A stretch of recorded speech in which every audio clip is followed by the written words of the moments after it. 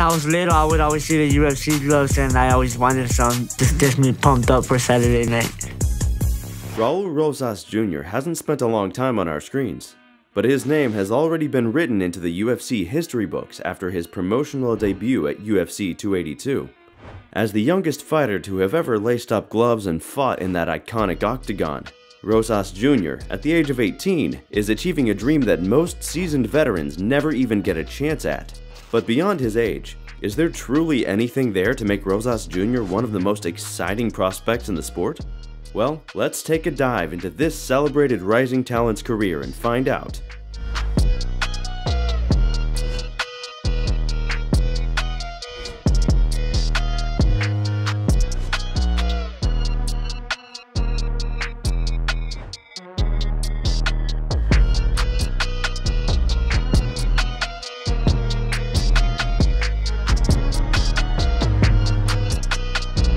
Born in the small town of Clovis, New Mexico, Rosas' family made the decision to move to Santa Rosa, California just so their son's prodigy-level talent for fighting could get a better shot at being noticed. An unbeaten amateur run persuaded the Athletic Commission to make an exception and grant this 17-year-old a professional license to fight. To make your pro debut at the age of just 17, and barely 17 at that, you'd forgive this young fighter for showing some nerves early on. I mean, it certainly takes a lot to sign on the dotted line for a cage when you're not even legally considered an adult. Well, as it turns out, Rosas wasn't worried at all about the occasion. Or at least, that's how it seemed as he made his cage walk. Raul seemed pumped up as he finally made his debut, walking to the ring with an air of confidence that seemed beyond his age. And in the fight itself, Rosas' physicality allowed him to drag his opponent to the mat immediately, taking the back before finding his way to an easy rear naked choke finish. And if you thought his first fight was quick, well, he managed to outdo himself in his second, scoring a sub-minute armbar to move to a perfect 2-0. It was already clear that this dude had a natural talent for wrestling and grappling, and it was obvious to see that he was ready for a step up in competition. But his shot at the big time would not come around just yet. No, Rosas would be forced to put in his work on the regional scene before the big dogs came a-knockin'.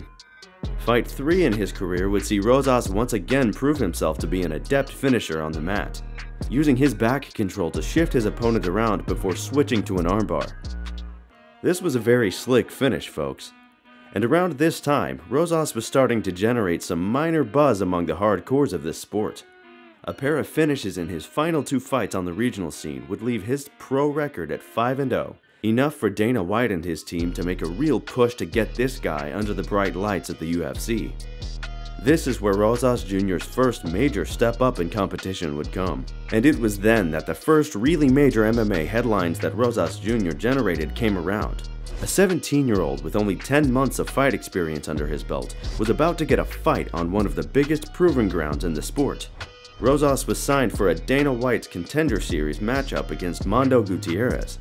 At the time, and what a war, what a technical fight it was. Both guys pushed themselves as hard as they could. And for a 17-year-old to conduct himself the way he did in this fight, I was blown away by it. A 7-1 prospect who would without question offer him the most dangerous test of his career to date. In fact, up until this point, the most experienced fighter Raul had ever fought had only competed 2 times as a pro. But this is to be expected when you're a young fighter like him. Taking things at a measured pace could be the difference between a future world champion and whatever the hell the UFC messed up with when it came to Sage Northcutt. And for Rosas, he was about to get some valuable in-cage experience. Sure, this next fight took a lot longer than any of his previous efforts, but it's not like Rosas showed any true nerves in there. In fact, he threw a spinning back kick within the opening minute before using the chaos that followed as a route towards the takedown. He even tried an incredibly rare Suloev stretch, which you might know as the sub scored by Aljamain Sterling and Zabit Magomed Sharipov on the same night. And this faked flying knee into a takedown? A really pretty effort from this 17-year-old. In the end, the clear judge's decision went the way of this rising prospect. And if there's one takeaway that you could really get from this whole thing, it was that Rosas Jr. was totally fearless in there. Indeed, his general striking needed some work, but between the ages of 17 and 25, fighters can be expected to make substantial leaps in short amounts of time. This guy won't be 30 years old until October of the year 2034. A crazy thought, isn't it? Well, Dana White and the UFC had obviously seen enough to give him a shot, and in doing so, as soon as he placed his signature on that UFC contract, he became the youngest fighter to have ever signed for the promotion. The questions over Rosas Jr. weren't so much over his potential, but over what he would be able to handle at this young age. It was clear that his wrestling and grappling skills were very good, but what would happen when he came up against someone who didn't allow him to score the takedown? How would Rosas look when his striking was pushed to the forefront? Well, a lot of fans were hoping that Jay Perrin would be the man to ask these questions of this young talent. In the pre-fight build-up, he promised the world that he would not lose to some child, even saying it directly to Rosas' face, telling him he wouldn't land a single takedown. Well, as it turned out, he was very wrong on that front. In some ways, it was the perfect debut for Rosas.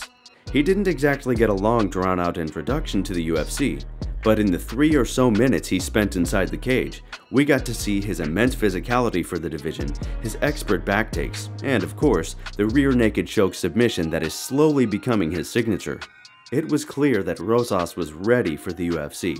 The question now is just how quickly the promotion want to move him along.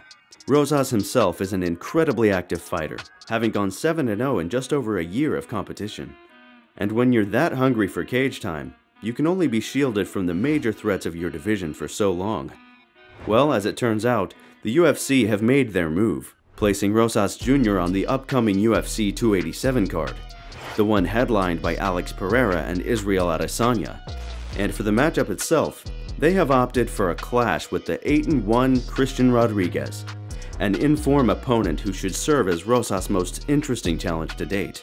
Rodriguez is skilled on both the feet and the mat, a 25-year-old bantamweight prospect who has his own sights set on former glory. And while he is indeed 7 years older than Rosas, he should serve as the perfect matchup and litmus test for Raul's current levels. All we can say for certain at this point is that Rosas has all the time in the world to make good on his potential. And given his age, he could take a few years of fighting low to mid-level guys while he rounds out his game. It is hard to know how the UFC are going to progress him, especially when you consider just how stacked 135 pounds is right now. But either way, this 18-year-old's journey is going to be very, very interesting. If you enjoyed watching the rise of Raul Rosas Jr., we'd like to recommend another video that we think you will enjoy. Check out the rise of Khamzat Chimaev, the most feared welterweight in the UFC, 100%. So be sure to click the link on your screen. Thank you for watching, and we'll see you in the next one.